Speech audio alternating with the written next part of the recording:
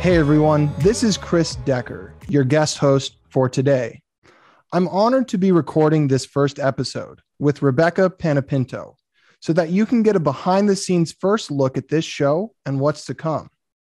We're going to learn more about Rebekah's career, her digital drive, and step into the world of technology and communications on the Fortune 500 level and beyond. With that, welcome to the Rebekah Panepinto Project. How are you? Hey, life's good. How are you doing, Chris? I'm excited to record this with you so that we can get an inside look at who you are, your career, and what led to this podcast taking shape. Yeah, it's been an adventure. I'd say COVID is to blame or COVID is to thank. It could kind of go one of two ways. But yeah, it's been an awesome ride, and I'm excited to meet you to really take things to the next level. So let's talk about that. COVID was to blame or COVID was to thank, because we found ourselves all of a sudden in a world where we're forced to adopt digital insanely fast. Those that were adopting it had an upper hand. Those that needed to adopt it had to catch up really fast. But I'm curious what your experience was. Well, I was selling probably the best thing you could be selling during that period, which was the cloud. Working for Rackspace at the time. And I actually just started in the role and was sitting here going, I'm ready to be all in, work really hard, hustle, and do a lot of damage in the cloud space. And then everything shut down. And I was relegated to still having that same quota expectation, that same, drive and passion to want to make that big impact in the industry, but doing it 100% remotely from my, at the time, tiny little 700 square foot living room. And I freaked out a little bit. I honestly was sitting there going, how am I going to meet these people where they need me to meet them if I literally stuck just over Zoom? That was the platform of choice at the time. And I was used to, especially I'd come from the South. I was used to selling in person and the wine and dine. And, you had to have at least 6 touches in person before somebody was going to even consider buying from you. And here, again, I'm stuck in my living room at the mercy of whether or not they join my virtual call. Mm-hmm. And I felt super stuck. I was like, wow, what am I going to do? How am I going to hit this quota? How am I going to be successful? How am I going to find this fulfilling when I'm a social person and I want to be with people? And so I sought outside help. A good friend of mine is a mindset coach, Michael Zeller, and he changed a ton of my perspective. And it was an absolute game changer in how I responded to COVID and how I decided to really own the fact that I was exclusively going to be a virtual seller. So you decided you're going to exclusively be a virtual seller, that you were going to own that you had hired this mindset coach, a friend, Michael Zeller. Could you tell me a little bit about what that process was like? Well, it was all over Zoom.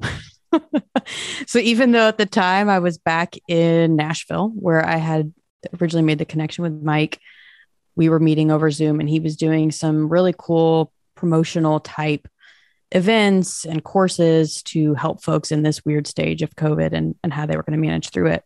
And I did a lot of one-on-one time with him about this kind of mind block I had of how am I going to be successful when I'm stuck behind a camera and it feels so impersonal. It doesn't feel real.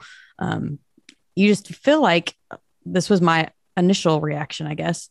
People can kind of string you along and tell you one thing that's not really true. And you can't get the full body language and the full story when it's only over video. So I kept saying, this isn't real. This isn't real. And again, talking myself out of being able to be successful. And Mike just turned that around by helping me understand that I, at that point, had never met him in person, though we had been friends for almost 3 years. It had been exclusively a virtual relationship. And all these other people that I had a similar type of rapport with were virtual relationships. Heck, I mean, in this day and age, social media, online dating, ton of relationships are more heavily virtual than in person. And so we worked through a lot of that. There's also an NLP type of a methodology that he follows that we walked through.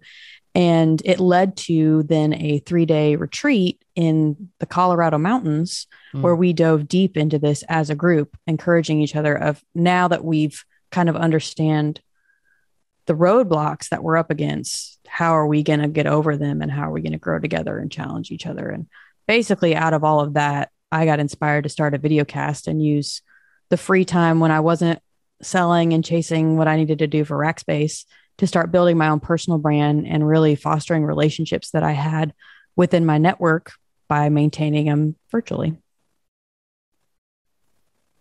So you were maintaining these relationships virtually through your video cast. Can you, like, what does that mean? Yeah. So a lot of these folks, especially when I first started, were just friends and mentors that I thought had something to share that hadn't had the audience or the place to share it. And so before I had any of an agenda around what I was going to do with the content, where the show was going to go, I really just wanted to reconnect with these people and show the world how cool some of my friends are. So some of the early episodes, Andy Lodato, COO of the Vitamin Shop, I just hadn't talked to him in forever, was super proud that he had gone from a CIO to a COO. And I wanted to tell the world that and have him help me launch this new adventure that I was going to see kind of where it went. And it was a really great way to reconnect. He had COVID in his apartment in the city. There was no way we were getting to hang out in person. And so we were able to manage it virtually and release some really cool content together. This is the fascinating part of the story, where you went through this transformation. You're now in this community with other like-minded individuals. You've broken through on these mindset things. You get together on a retreat. You decide that you're going to fully lean into this virtual selling. And I mean, look at your setup right now, the way you sound, the way you look. It seems like you've been doing this for forever, but realistically, it hasn't been that long that we've all had a chance to adopt this. But you went full throttle, and you started your video cast, and now you're continuing to cultivate relationships, and you're able to have that same kind of touch point that you were used to, where you need 6 in-person touch points in Nashville to, COO of Vitamin Shop can be in his apartment in the city, and that same connection exists. Have you developed any sort of secrets to making that work? Because you clearly seem to be very good at it. I want to know for myself. I think preparing these folks so that they come in confident, knowing how I want to highlight them and what their story is and how I believe their story is relevant to an audience. I think gives people a certain confidence level and gets them to agree to be a part of it in the first place. Because most of these people are not interviewed on the regular. Probably 50% of this first batch of episodes I did had ever had an interview context previously. So getting them really comfortable and helping them understand the value and the just creativity they can bring to the world and how I want to showcase that has people really open up. And usually there's a conversation before we even start recording of their principles and their vision and things bigger than just kind of their day job. And people like to basically share that with the world and be a little vulnerable. And I've just done the best to create space for that. What was the platform you were using to record these video casts on? Zoom. Okay, so something interesting happened with Zoom, some shifts in your career. Yeah, so I work for Zoom now. As some folks know, those that don't, I'm a huge fan of the product because of the experience I had building my platform exclusively on it. And not only just with the video cast, but I was using it exclusively for my responsibilities at Rackspace and ended the year 300+% to my number. Again, exclusively virtually from, at least 6 different states. At the time, I would basically leave for about a month every other month because I would get a little too stir crazy in my tiny little apartment. So I was in Colorado, I was in Seattle, I was playing with friends and having a blast and reconnecting with old bandmates. We had one vacation in Seattle that we called Bringing the Band Back Together. And it was a bunch of my bandmates from 4 or 5 years ago. We all got back together and I still was able to work exclusively over the Zoom platform. So it led to some great opportunities to come actually sell the product in the enterprise space. Got a handful of customers in the Northeast that I manage for Zoom, and really am here to learn more and more about how to build a great SaaS company. I've been very impressed by the product and how, I mean, we were talking about this earlier, Chris, the user experience is unmatched. And our CEO leads with this vision of customer happiness, and his happiness is the customer's happiness. And that mission has led to just an incredible product that I continue to use hours and hours on end per day, per week, constantly. As I'm speaking for myself, as someone who does podcasting for a living and teaches and trains and coaches others to be successful at it, specifically in a sales context, I have maybe had half of a problem on Zoom over thousands of calls in the time that I've been using it. Like half of a problem, maybe. And that's unheard of, because I've experimented with many other tools. It is the best. It's ubiquitous. It works. I think we can all agree on that. I'm curious, though, how you've transformed through Digital Drive and the evolution into this next version of the project, which now under its moniker is the Rebekah Panepinto Project. How did that come to pass? Yeah, so I think my interests and relationships have just expanded, and that's what needs to happen for the show as well. More people that can be impacted by different versions and interpretations of what digital transformation is. And so you'll see, as some of my new folks are coming on the show that are a little bit more tangential to traditional CIO, CTO type work, they still have a form of digital transformation they're bringing to their world. I'm not going to give you names or what they do yet, but just keep an eye out for the next few episodes. I have some really cool personalities coming on the show, and still sticking with this theme of what does digital transformation mean in the context of what these people do day in and day out. But it's just not going to be as narrowly focused on that being technology, but instead overall affecting business success and business transformation in all the different forms that it can be. And the interesting guests that I'm pulling on are going to help to really curate that and bring a really cool context to it all. Wow, there's so much to unpack there. From, you said, tangential to the normal kind of CIO or executive that has been on before, and my imagination's going wild. What does that mean? So, like, what kind of topics are we going to explore in technology? I know you said you're going to talk a lot about business transformation, digital transformation, leadership, career, success and mindset. But what do you hope happens here? Yeah. What comes to mind is the personalities that are going to be a part of this. And without giving too much away, as you see the folks that come on the show, you'll understand how it still touches tech, but it's not in the traditional sense of building servers and going to the cloud. But interesting personalities, like folks using tech for a new type of gaming, using tech within the music industry, all these different ways that really technology touches every single area of our lives now, really highlighting that with all these different personalities and how they have built their future, their business. Some are entrepreneurs, some are more what you call a linchpin within their industry. They get to showcase basically how technology has helped them build their own business and drive whatever it is they're looking to accomplish in the world forward. Oh, I love the thinking. I love this new version of what will be. Now, I'm curious. So this first episode, it's very likely that a year, 2, 3 years, 100 episodes in, people will go back, listen to the first episode, see how this all began. But I want to ask you an interesting question. I ask most people that I do these first episodes with. Are you ready for an out-of-the-box question? I'm so ready. Okay. It's almost like a time capsule. Can you send Rebekah in the future a message that you hope, like a reminder, something you hope to get out of it, something you want to remind Rebekah of in the future to Does that question make sense?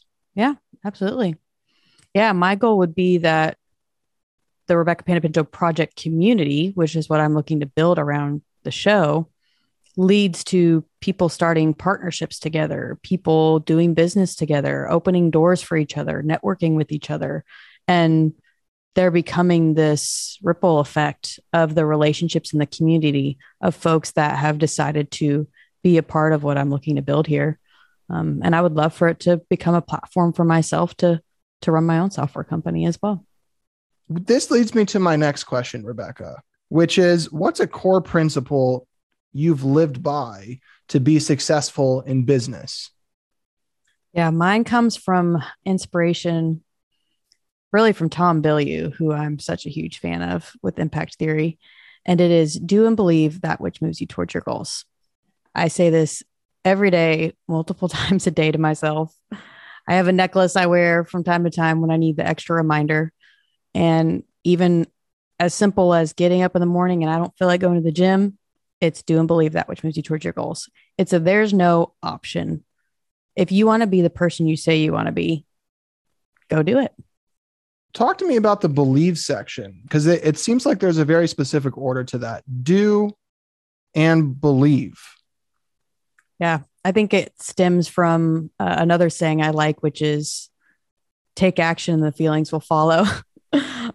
It's similar with beliefs in that sometimes those are harder to conjure up and take a little more time to really be developed, takes thought, and like so much so as writing them down. What is your belief system? They grow and change, kind of like values. But if there's no action, none of that matters. So, the gym is a good example. Like, get up and go do it. And the belief system about I am an athlete and I can accomplish this and I can lift, that all kind of follows after you just show up. And so my belief system is ever evolving, ever changing. I hope always expanding and growing, and me starting to dream bigger and realize bigger things for myself. But it doesn't change the fact I've got to get up and move and work hard every day. I believe this about you because you've shown me how you've turned that apartment of yours into a full-fledged production studio. A full-fledged production studio. You've got the camera, the lights, the audio. You've got 2 sets and they're like perfectly tuned. What is the belief here that is keeping you going with these actions? Because I'm really curious, because you seem to be very, very serious about this. Mm-hmm. That one is still a belief system that's being formed and more of following a person I want to be like, which is Tom Bilyeu and Chris Decker. He's in there too. But it's the vision of who our RP, which is my logo and what I call myself, who RP is going to be in 5 years, has a home studio and wakes up every day and records content and adds value and interviews people and learns from, camera 1, mic number 1 to the consistent upgrades. It lays the groundwork for the vision of what I would like to do with the future. What a perfect way to end this first episode. Ladies, gents, Rebekah is doing the work. Whether you're coming in because, like in the beginning, because she asked you, she posted about it, could you please come check out the show? Or you're coming in from episode 100, whatever that happens to be, the number one thing that you can do to help support is to leave a review on Apple. Let us know your thoughts. Let us know what you liked about it. Please leave that 5-star. That's the number one thing that will help get this out to more people. The number 2 thing, if you really want to help out from there, is to share it on your social media, whether that's Twitter, whether that's LinkedIn, whatever it is. Tag Rebekah. If you tag me, I'm happy to also repost that on our company page. Whatever we can do to help support you as well. Thanks for listening to episode 1.